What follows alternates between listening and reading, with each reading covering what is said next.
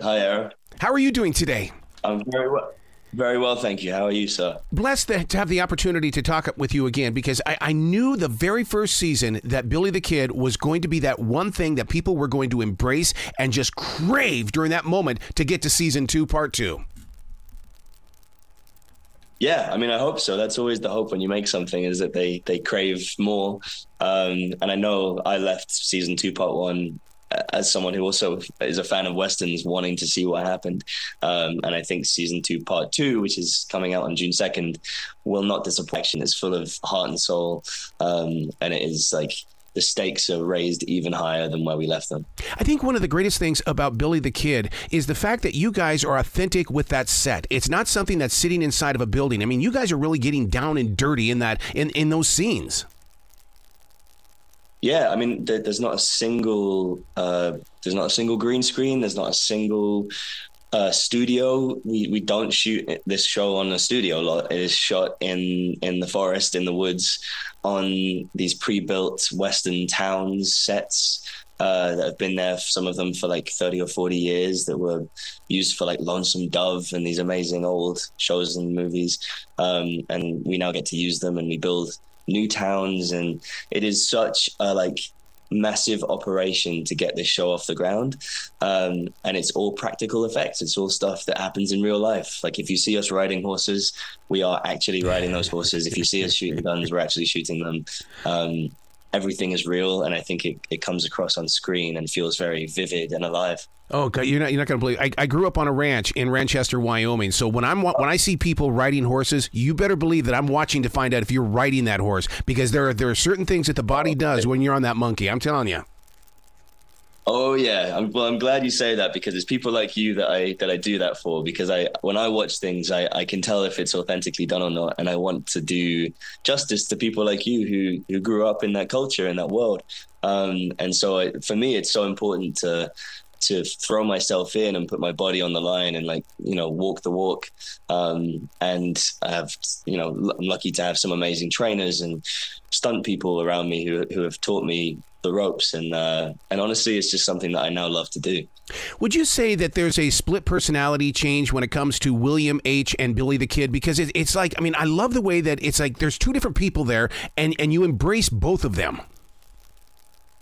Yeah, and I think I'm glad you touched on that, because not everyone I think can articulate it like that, but it's definitely something that I think Michael Hurst, our writer and creator, is touching on, is this idea of like the duality of a person. Billy, or William H. Bonney, wants to be a peaceful person. He wants to be someone who settles down and runs a ranch and lives a peaceful life. And then his alter ego, Billy the Kid, which is something he didn't choose, but something that people thrust upon him. That version of him is adventurous and hot-headed and quick to reach for the gun and quick to react, and doesn't want to be belittled by the man. And so those two parts of him are kind of at war. As much as he's at war in the Lincoln County with like Jesse's gang in the house, he's also got this war going on inside him, which is like, who does he want to be? What kind of man does he want to be? And I think a lot of people can relate to that. I would love to be on the set just to watch how this story plays out, in the way that, you've got John Tunstall, who's on a mission, and it involves Murphy's store. There's so much drama there. It's like daytime soap operas, but yet you guys keep it into this modern day Western vibe that is like, oh my God, I get into this action. Yeah, I mean, there's so much drama, and you need the action to cut through the drama, because it's like adrenaline fueled horse races and chases and gunfights, and then you need the drama to ground it and make it, bring in some heart and soul. And I think Michael writes both so well. And it is such an actor's dream to get to do great character work and great relationship work on screen with actors like Linus Roach, who played John Tunstall, and also then get to jump on a horse and chase Jesse Evans through the woods on horseback. Like it's just like, it's everything you want as an actor. Wow. So then, one of the things that I've learned about recently, even when it comes to riding those horses, you still have to have an intimacy coordinator there. How do you play these out, and how do you work out those scenes? Because you're doing the real deal on those horses, dude. Sorry, an intimacy coordinator for the horses? For the horses, for the fight scenes, for everything that's going on. I mean, for that action scene. I mean, it's got to be played out and planned out.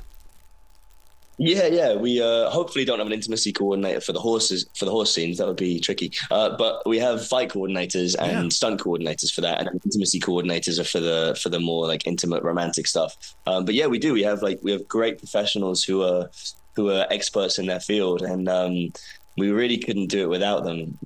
Brent Woolsey is our stunt coordinator, who is a legend and has worked with everyone from Kevin Costner to Leo DiCaprio on The Revenant. You know, he's done everything.